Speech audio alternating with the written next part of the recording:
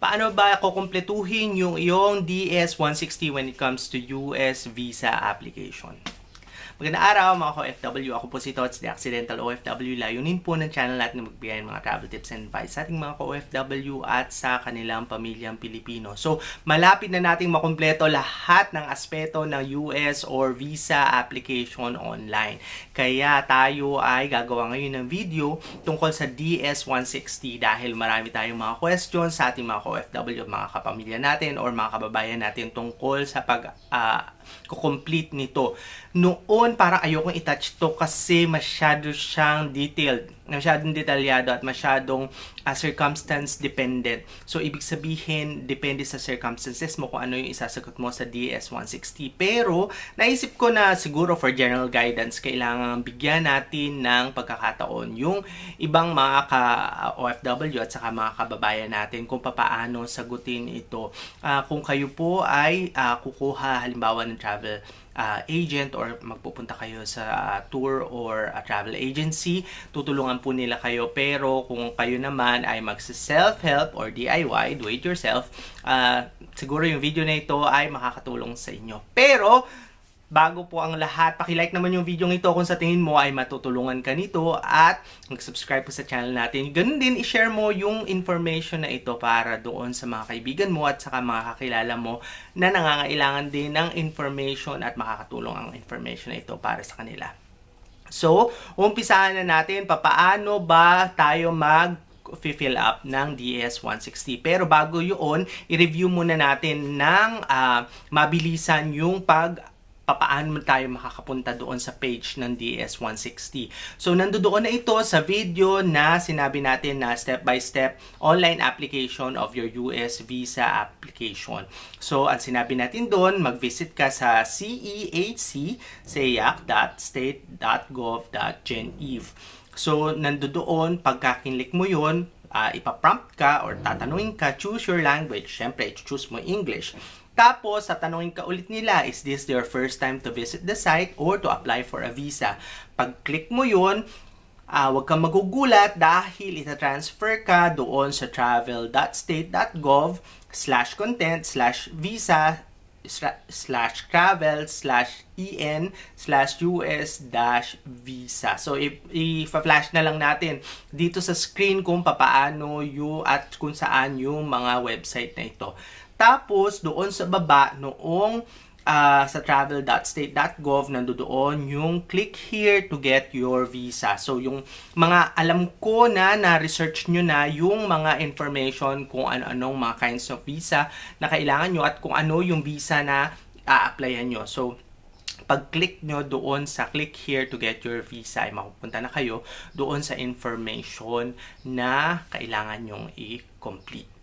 So, isang tip na sasabihin ko sa inyo is, syempre, i-ready nyo na yung picture na isasubmit nyo.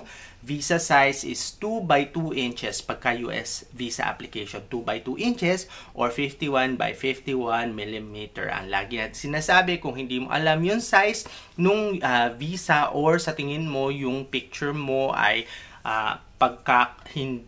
magkakaroon ng issue dahil magkaiba yung itsura mo doon sa picture mo at sa itsura mo ngayon, ay punta ka na sa local studio or sa studio doon sa mga pinakamalapit sa iyo at magpakuha ka na ng US visa application. So, pagkatapos nito, nandoon na tayo sa DS-160 form online. So, dito po sa video na ito, hindi ako masyadong magpapakita ng muka dahil ipa-flash natin yung mga details at all throughout the video, kung meron tayong mga comment kung paano sagutin yung particulars na yun, ay hihinto tayo at ipapaliwanag natin. Ngayon, kung meron tayong particular questions, ilagay natin sa comment section down below para po alam natin kung meron ba tayong mga questions na nakaligtaan. Pero for purposes po for discussion, meron po akong printed copy ng DS-160 para alam natin yung step by step. So, umpisahan na natin para matapos tayo ng mabilisan. So, unang-unang portion ay yung personal address, phone, and passport info. Paano ba ito sasagutin? Ang una mong gawin, kunin mo yung passport mo at tingnan mo yung harapan na merong picture ng passport information. Dito sa DS-160, ang hihingin sa'yo ay name provided. Ano yung pangalan mo na nakalagay doon sa passport mo? Full name in native language. So, wag na po nating sagutin ito dahil ito ay para doon sa mga ibang nationality na meron silang iba pang mga pangalan. Halimbawa, yung mga Chinese. Meron silang Chinese name at saka meron silang English name. So, sa atin sa Pilipinas, wag tayo mangarap na may halimbawa gusto nating maging James Reed or gusto nating maging Piolo Pascual or gusto nating maging Benedict Cua or maging Mimiya.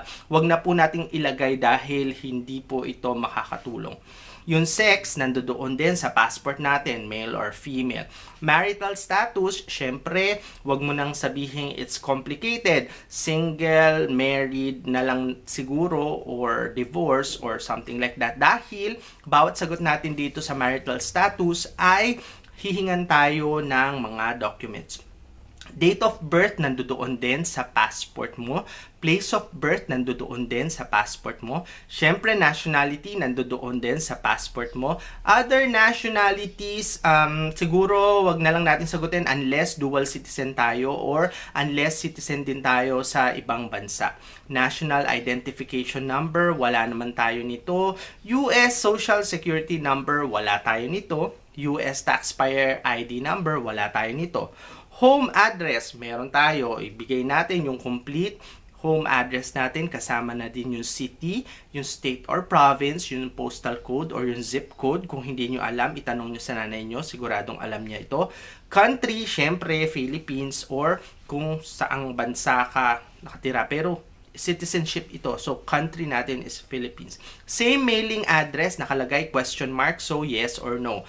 Tapos, home phone number kung meron. Work phone number kung meron. Work fax number kung meron pa. Mobile cell phone number. Siyempre, iyan yung paborito ng mga Pilipino. Ilagay natin yung cellphone number natin. Siguro, instead na 09 or something like that, ang gawin natin is +639 tapos yung number natin. Tapos email address, kung ano po yung email address na ginamit nyo dito sa pag-apply dito sa ating US application, visa application, yun po yung gamitin natin. At make sure yung email address nyo ay gumagana. Passport number, nandoon din sa passport. Passport book number, di na lang natin sasagutin, not applicable na lang. Country or authority that issued passport, nasa passport din po natin. City where it is issued, nandoon din sa passport natin. Tapos kung sa halimbawa sa Manila, ilagay na lang natin Metropolitan Manila. State or province where it is, no, mali. Kung city where issued, lagay natin Manila. Tapos state or province, kung hindi po tayo sa probinsya inisyuhan ng passport, dito natin ilagay yung Metropolitan Manila. Tas country where it is issued, syempre Philippines. Issuance date, nandoon din sa passport natin. Expiration date, nandoon din sa passport natin. At yung last question is, have you ever lost a passport or had one stolen? So, maging honest tayo kung talagang nawalan tayo ng passport dahil hihingi nila yung mga details ng mga lost passport natin. Dahil ang nangyayari, nabalitaan nyo naman, meron nangyayari yung baklasan ng passport or yung gagamitin yung details ng passport mo pero yung ibang tao yung gagamit nito. So, gusto ng US visa application na clear ka doon sa mga bagay na ito at hindi gagamitin yung passport mo. Dahil kung magkakaroon ng doubling records na ginagamit pala yung lost passport mo tapos ikaw mag-a-apply ka ng panibagong visa tapos meron kang bagong passport. Paano kung yung gumamit pala ng passport mo nagkaroon ng problema sa immigration? So, ma-flag or ma-record yung pangalan mo doon sa US Immigration Records or Database. Ngayon, kung i-declare mo na nawala ito or nanakaw ito or sasabihin nila na clear ka dahil meron ka justification na nawala or nanakaw yung passport mo. So, maging clear tayo dito. So, doon sa first portion, nakita natin na halos lahat pwede natin sagutin kung meron tayong passport na hawak. So, make sure na yung passport natin is ready pagka sasagutin natin yun.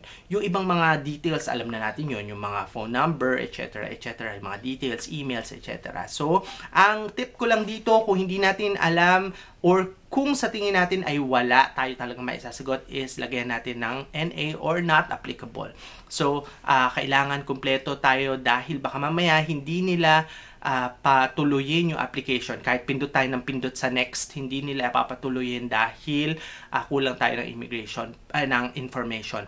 Pero, ang maganda dito is, since online naman yung system, kung ano yung incomplete na details natin na nandoon sa application natin, ipa-flag naman nila. So, magkakaroon ng pula na nakasulat doon kung ano yung kulang, etc. etc. So, unless kumpleto na yung mga details natin, reviewin natin yung mga yun dahil hindi tayo makaka-proceed sa susunod na point kung kulang or mali yung information na nandoon. Okay, dun sa pangalawa, kung sa unang portion ay makikita natin yung ating passport, dito sa pangalawa, doon sa travel information, ay mag-i-establish na tayo nung purpose or yung ability to support self during the trip. So, may mga videos na po tayo na ipinaliwanag natin kung ano-ano ba yung mga kakailanganin doon sa purpose of your trip at saka yung establishment of your ability to support yourself during the trip. Kung hindi pa natin napapanood yung mga video na yun, panoorin po natin, at kung napanood na natin ay mag-umpisa na tayo doon sa video, doon sa mga details na kailangan natin i-complete sa ating DS-160. So, yung unang tanong doon, ikaw ba yung principal applicant? Tapos, sisimulan na natin yung purpose of your trip to US. Purpose number 1, syempre, tourism. Kung meron ka pang ibang mga purpose, halimbawa medical or halimbawa visiting your relatives in the US, ilagay mo rin na purpose number 2 or purpose number 3. Kung merong secondary applicant at hindi lang ikaw yung nag-a-apply, syempre, ganun din yung itatanong. Tapos, intended date of arrival. Kung ikaw ay nakabili na ng ticket, syempre, kung kailan ka magla-landing, ilalagay mo doon yung intended date of arrival. Intended length of stay in the US. Ito yung sinasabi natin kung ilang araw, ilang linggo, or ilang buwan ka mamamalagi sa US. Pero, dapat maging consistent ka kasi baka mamaya ilagay mo 6 months yung maximum na stay mo in the US, pero ang purpose mo is just to visit isa o dalawang tourist spot. Halimbawa, pupunta ka lang sa Grand Canyon. Halimbawa, pupunta ka lang sa Disneyland, pero ang intended length of stay mo ay 6 months. Hindi makatotohanan at red flag ito doon sa assessment ng US Visa Assessment Officer. Tapos, address where you will stay in the US. Kung ito ay bahay, ilagay mo address ng bahay. Kung ito ay hotel, ilagay mo address ng hotel. Person or entity paying for your trip, kung ikaw ay may sponsor or kung merong ibang tao na magbabayad doon sa pagstay mo sa US, ilagay mo yung pangalan dito. Kung wala, lagay mo self or lagay mo yung pangalan mo. Name of person paying for your trip. So, ito na rin yung tao na sponsor or magbabayad sa'yo. Kung halimbawa kumpanya ito, ilagay mo yung pangalan ng kumpanya. Kung halimbawa ang tao ito, ilagay mo yung pangalan ng tao. Yung telephone number, yung email address, or at saka yung relationship to you. Kamag-anak mo ba siya, employer mo ba siya, or business partner mo ba siya, etc. Is the address of the party paying for your trip the same as your home or mailing address? Kung i-accommodate ka niya sa bahay niya, ilagay mo same. Pero kung hindi, ilagay mo no. Kasi, ibig sabihin, hindi ka nakikitira doon sa tao at binayaran niya, halimbawa yung hotel mo or yung bahay na pag-i-stayan mo at hindi ka doon sa bahay niya titira. Tapos, yung paying address, sino yung nagbabayad nung trip mo. So, may address sila kung saan sila city nakatira, kung saan sila province nakatira, yung zip code nila, at syempre, yung bansa na magbabayad sa'yo. Minsan kasi yung headquarters, halimbawa, ng isang organization, hindi naman siya sa US. So, kung saan yung country, kung saan siya nakatira. Minsan yung kamag-anak mo, halimbawa sa Middle East or sa Australia, yung magbabayad ng trip mo. So, wala sa US, ilagay mo yung bansa, at saka ilagay mo yung address kung nasaan siya. Tapos, pagkatapos ng principal applicant, other persons traveling with you. Are you traveling as part of a group or organization? Ilagay mo kung yes or no. Persons traveling with you. Tapos, yung mga pangalan. Tapos, yung relationship ng mga taong kasama mo na magta-travel. Maganda na travel as a group or organization kasi collective or ibig sabihin sama-sama yung pag-assess. So, kung ano yung good points ng isa, pwedeng i-apply sa'yo. Kaya lang, ang problema, kung magkakaroon ng problema yung isang applicant at kayo ay group or isa sa tour, baka mamaya lahat kayo i-assess doon sa problema ng isa. So, may mga pros and cons doon sa paggamit natin ng isang travel agency. Tapos, itatanong, have you ever been to the US? Have you ever been issued a US visa? Siyempre, kung first time mo, no and no. Kung yes, ilagay mo yung date, ilagay mo na no or yes or kung ano man yung sagot. Have you ever been refused a US visa? Been refused admission to the United States or withdrawn your application for admission at the point of entry?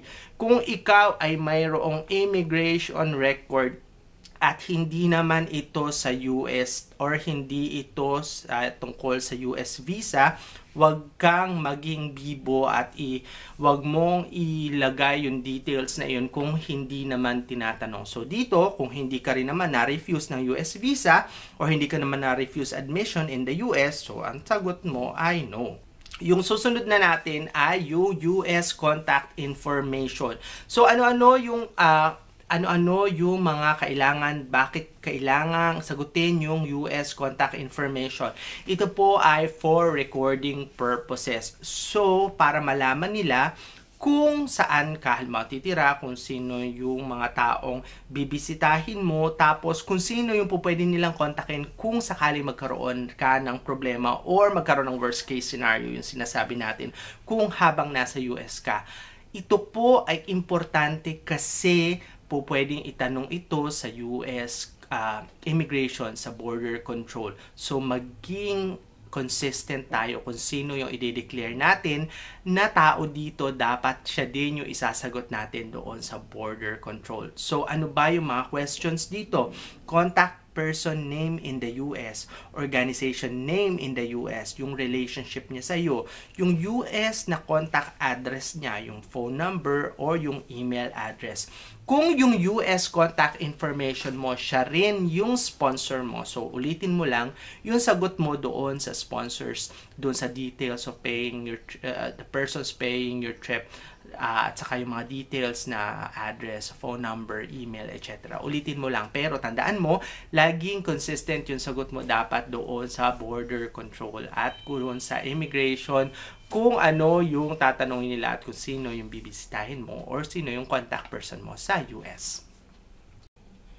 Yung pang-apat is yung family information. So, doon sa mga, applicable ito doon sa mga taong may kamag-anak sa US or may mga kapamilya sa US. Kasi, unang-una, kailangan ma-establish ng US immigration officers kung halimbawang yung purpose mo ba ay talagang purpose mo is for tourism, etc. Baka mamaya gawin mong step yung tourism purposes mo doon sa US visa, pero ang gusto mo talaga is in the long run is mag-apply ka ng immigrant visa through your family, etc. Tapos kung meron kang pending application or baka mamaya yung mga kapamilya mo na nasa US, meron silang immigration records or meron silang criminal or civil records. So, kailangan malaman ng US visa application officer yung mga ito.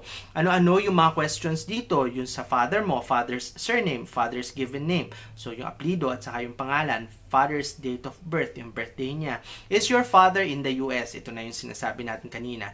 Tapos yung mother mo, mother's surname, mother's given name, mother's date of birth, or is your mother in the US? So, pareho yung question with your father.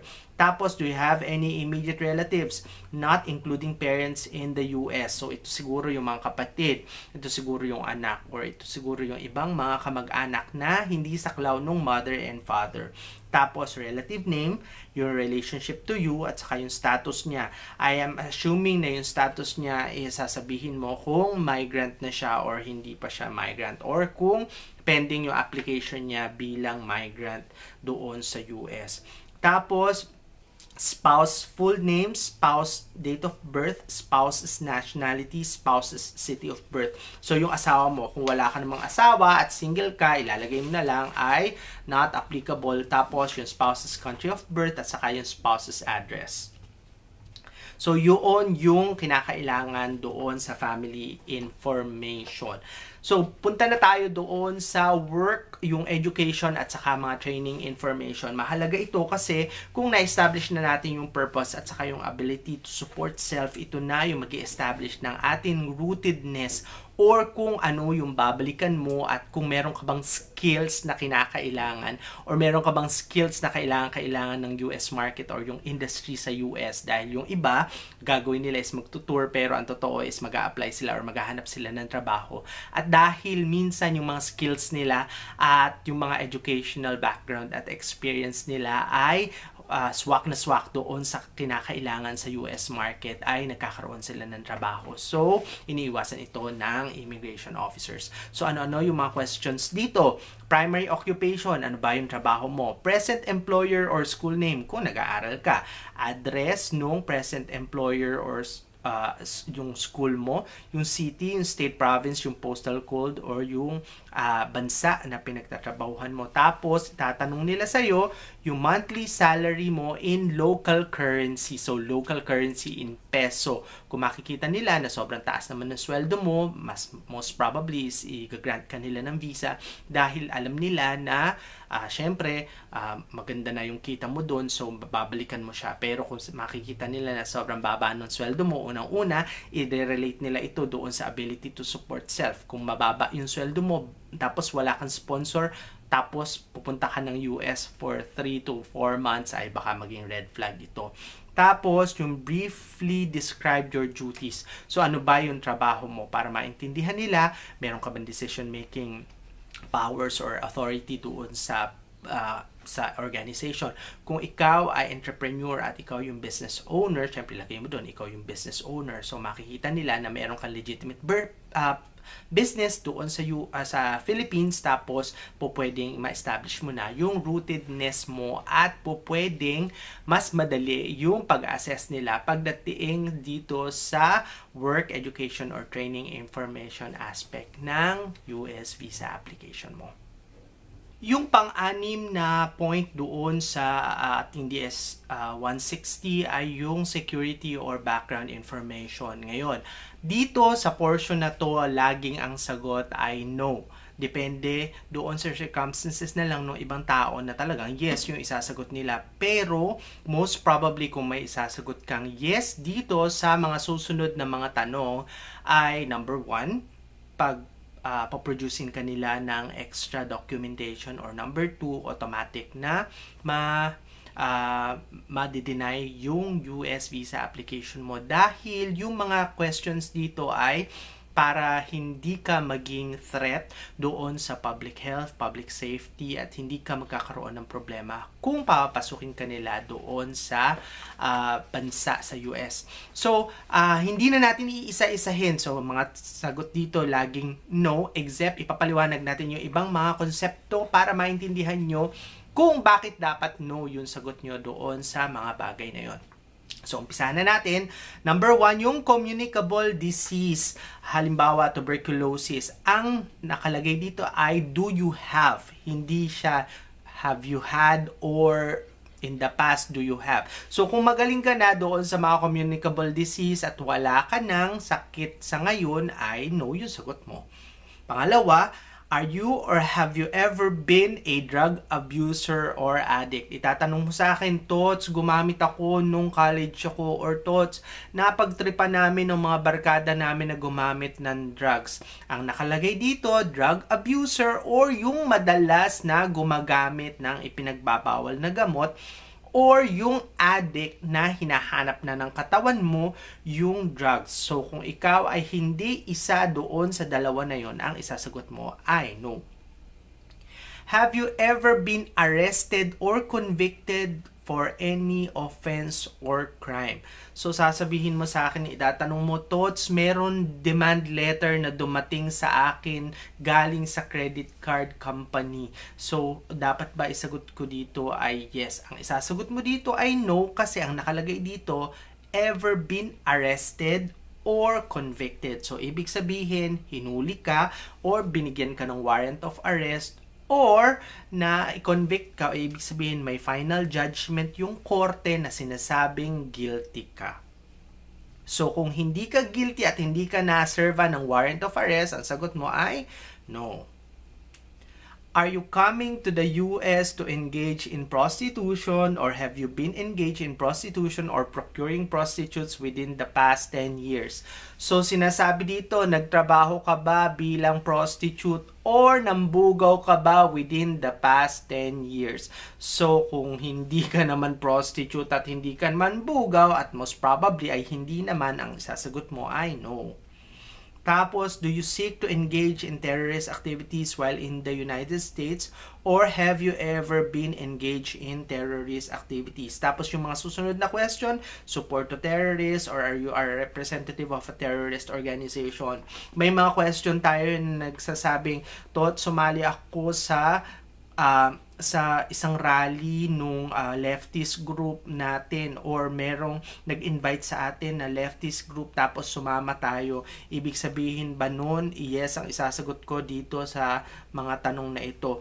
Unang-una, wala pong terrorist group na leftist except yung mga terrorist group na itinatag ng gobyerno natin or yung government natin yung nagsasabi kung sino yung mga terrorist. Kung hindi ka naman sumusuporta at hindi ka naman nagbibigay halimbawa ng financial aid or something like that doon sa mga terrorist activities ng mga grupo na yon, ang sasagot mo ay no. Have you committed, ordered, incited, assisted, or otherwise participated in extrajudicial killings, political killings, or other acts of violence? So, napaka-popular nitong phrase na extrajudicial killings dahil may isa tayong senador na sinasabi nila kaya na-revoke yung visa niya sa US ay dahil daw proponent siya ng extrajudicial killings. Sa level natin siguro naman ay hindi tayo nag-commit, hindi tayo nag-utos at hindi tayo nag-assist doon sa extrajudicial killings. So ang sagot natin ay laging no. Tapos susunod dito ay nagkaroon ka ba ng nag-utos ka ba ng any act that violates severely religious freedom? So, kung hindi naman, ang sasagot mo ay no. Tapos, itong question na to, merong mga nadadali dito kasi ang question is, have you ever sought to obtain or assist others to obtain a visa entry into the United States or any US immigration benefit? Tapos, hindi na nila babasahin yung susunod na by fraud or willful misrepresentation or other unlawful means. So, yung first portion lang yung isinagot nila na kaya sumagot sila ng yes. So, hindi nila alam dahil doon maitatag sila na nagkaroon sila ng record ng fraud or willful misrepresentation. So, ang tip dito, basahin natin ng buo yung mga questions bago tayo sumagot. Pero ang sinasabi ko, lagi ang sasagot natin dito ay no. Tapos, yung mga susunod na is yung mga violation of election laws at saka yung mga violation ng taxation laws na hindi na ma-applicable sa atin pero no pa rin yung isasagot natin dahil hindi naman tayo mga citizens ng United States at hindi naman tayo nagkarating pa sa United States para i-violate yung mga law na ito. So, yung mga questions dito, napaka-common sense nila kung babasahin natin. Kung hindi natin naiintindihan ito, ipapaliwanag natin doon sa mga kaibigan natin or ipapaliwanag natin doon sa mga kakilala natin. Kung meron tayong questions tungkol dito, i-email po natin sa akin kung hindi natin naiintindihan para tutulungan natin kayo kung paano sagutin ito. Pero kung hindi nyo naiintindihan at hindi nyo naman sa tingin nyo, hindi nyo naman na-experience yung term or hindi nyo naman alam kung ano ibig sabihin ng term, most probably hindi kayo nagpa-participate doon. So, ang sagot natin ay no. Yung huli nating item doon sa DS-160 ay yung location information. Importante ito kasi kung nasaan kang bansa mag-a-apply or magla-lodge ng yung application at gayon din kung saang bansa ka magsisik ng interview schedule. So ito yung mga ito yung sinasabing location information kasi hindi naman automatic na sa Philippine Embassy ka sa Manila mag-a-apply. Kung halimbawa nagtatrabaho ka sa ibang bansa at gusto mo doon mag-apply at doon ka magsisik ng interview slot doon sa pagkatapos mong mag-submit ng mga documents at saka yung application mo, ito yung country na yun. So yun yung purpose ng location of yung location information sa DS-160. Pagkatapos nito, pagka-submit mo sa kanya, may mga ilang declaration. Sasabihin sa iyo na ni-review mo ba yung mga sagot mo dito sa mga ito. Ikaw ba yung personally na sumagot at lahat ba na to ay ginawa mo in your honest declaration of the answers. Tapos isa pang pagsa-certify na I hereby certify na yung mga sagot dito is true to my knowledge, etc. etc. So, click na natin yun. Tapos, kung meron nakalagay doon na yes or no, syempre yes yung lahat yung isasagot natin. At pagkatapos nun, isasubmit na natin siya at tapos na yung ating DS-160 application. So, yun yung ating DS-160 step-by-step pag-fill up ng online application form. May mga questions na nagsasabi na i-declare ko ba yung aking social media account doon sa pag-apply ko ng DS-160. Unang-una, nandoon na yung email address mo at most probably laging yung email address mo yung pang-register ng mga social media accounts mo. Pero ang gagawin natin is magkakaroon tayo ng separate video tungkol dito dahil naging magandang usapin ito at magandang talakayan din. Magandang topic ito for conversation lalo-lalo na doon sa mga taong gumagamit ng mga social media, madalas gumagamit ng social media, nag-share ng mga news at mga information or may mga political affiliations sila, yung sinasabi natin DDS, yung sinasabi natin dilawan, na baka mamaya supporter kayo nung isang group at sasabihin nyo is natatakot kayo, baka mamaya matake yun against you when comes to your US visa application. So, gagawa natin ng separate video ito mga ka-OFW. Pero sa ngayon, kung meron po tayong tips, questions, or experience na gusto nating i-share dito sa pag-fill up ng DS-160 or particular circumstances dito sa DS-160 application, fill up form, mangyari po lamang na mag-email sa daxofw@gmail.com. Gamitin din natin yung mga social media account natin. Mag-subscribe po tayo sa channel natin at i-click natin yung bell notification icon sa tabi na subscribe button para po alam po natin kung meron pa tayong bagong video na kagaya nito na ina-upload. Muli, marami po salamat. Ako po si Tots, the Accidental OFW. Sana ay nakatulong sa atin yung pag-fill up ng DS-160. Pero ang lagi nating sinasabi, bukod sa pagpapanood doon sa playlist natin tungkol doon sa visa application, lagi tayong dapat magiging complete, consistent at honest doon sa pagsagot doon sa mga questions sa DS-160 dahil makikita ito at kung halimbawa humingi sila sa atin ng documentation to support yung answers doon sa DS-160, makikita yung inconsistency kung sakaling inconsistent yung answers natin at dishonesty kung hindi tayo matapat doon sa pagsasagot.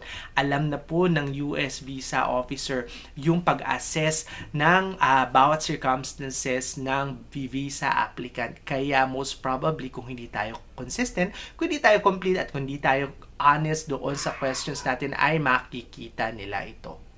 Yun po lamang at magandang buhay mga ka-OFW. See you in the next video.